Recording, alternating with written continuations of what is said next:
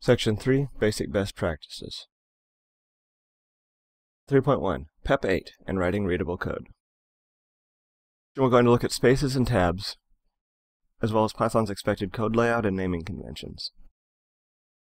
PEPs, or PEPs. PEPs, which stand for Python Enhancement Proposals, are the documents that establish standards within the Python community. Most PEPs describe new features for Python or Python's standard library, but a few of them are more nebulous. PEP 8 is one of those. It tells us what the Python community considers to be well-written, readable code. The very first rule that PEP 8 introduces is that the rules of PEP 8 should only apply when they make our code easier to read. If we're working on a project that was already written to a different coding style, we should use that project style for new code. If we're writing code where the PEP rules don't make sense, or somehow make the code harder to read, we should ignore them. As Guido van Rossum, the creator of Python, has noted, code is read more often than it is written. It should always be written in a way that promotes readability. When programmers read code, we look at how it's indented to tell us how code blocks are nested. But most other programming languages use actual symbols to tell the parser where the blocks begin and end.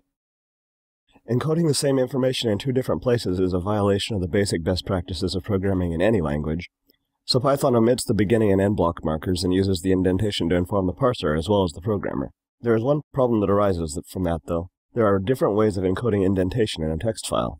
We could use space characters or tab characters or even a combination of both, or even some other non-printing characters from elsewhere in the Unicode spectrum. The code we're looking at right now mixes spaces and tabs, which in Python 2 is valid but a terrible idea, and which in Python 3 is a syntax error which raises a tab error exception. I've configured the editor to highlight tab characters, so we can easily see which indentation comes from spaces and which comes from tabs. To see why mixing tabs and spaces is no good, even when it's allowed, all we have to do is change the tab width.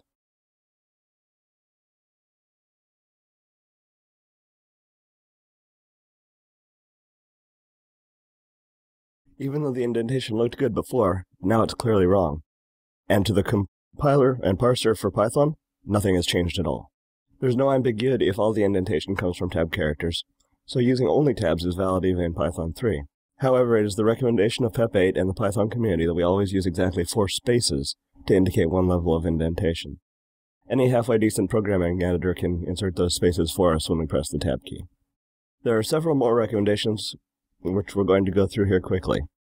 The code on screen right now demonstrates almost all of the PEP 8 formatting recommendations, and I'll leave it on screen while I talk us through them.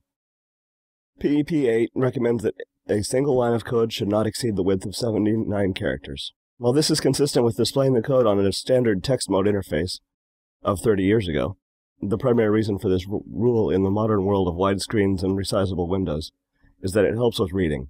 Even in contexts that have nothing to do with programming, layout designers prefer to limit line width. Import statements should be placed at the top of the file, with standard library imports first, then third-party imports, then imports from other modules within the same project. There should be a blank line between each group of imports. Classes and functions at the top level should have 2 blank lines separating them. Methods within a class should have 1 blank line separating them. Within a function, or method, blank lines should be used to indicate separation of conceptual groupings of code.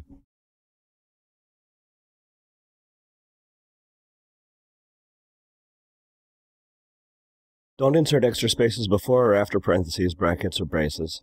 And don't insert spaces before commas or colons. Always put a single space on either side of binary operators, and don't put more than 1 statement on the same line. Comments should be written in a human language, using that language's correct grammar. Preferably, that language would be English if you're going to allow your code out into the wild, because that language is common to the majority of Python programmers. Comments should also precede the section of code they describe and be indented to the same level. Every public module, class, function, or method should have a properly formatted docstring. We'll look at what properly formatted means for docstrings in video 4 of this section. Let's move on to talk about picking names for variables, functions, and methods. Let's move on to talk about picking names for variables, functions, methods, classes, modules, packages, and so on. The overriding rule of Python naming conventions is that the naming style for an object should make it plain how the object is used, not what the object is. That means, for example, that a factory function, which produces new objects, should be named as if it were a class, because the usage case is the same as if it were a class. Packages and modules should have reasonably short names consisting entirely of lowercase letters and, in the case of modules, underscores. Classes should be named with a capitalized first letter and capitals at the start of every new word within the name. This is sometimes called camel case. Exceptions should be classes, and so they should also follow the naming convention for classes, but the last word of their name should be the word error. Functions, methods, instance variables, and global variables should all be lowercase, with underscores separating words. If they are meant to be internal rather than part of the public interface, their names should begin with a single underscore. The first parameter of an instance method should always be named self. Constants should be written in all capital letters with underscores separating the words. And that's it for PEP 8 and the formatting rules that most Python programmers expect other people's code to follow. So, PEP 8 is online at python.org/dev/pep-0008. The legacy in that URL has been supplanted since I created this slide. The number one PEP 8 guideline is don't follow it slavishly. Use it when it makes your code easier to read. Don't use tab characters for indentation, ever. Just use for spaces. The PEP 8 guidelines on the use of blank lines and spaces make a big difference in code readability. And the conventions about the use of capital letters convey a lot of information and should not be disregarded lightly. In the next video, using virtual environments to create a stable and isolated work area.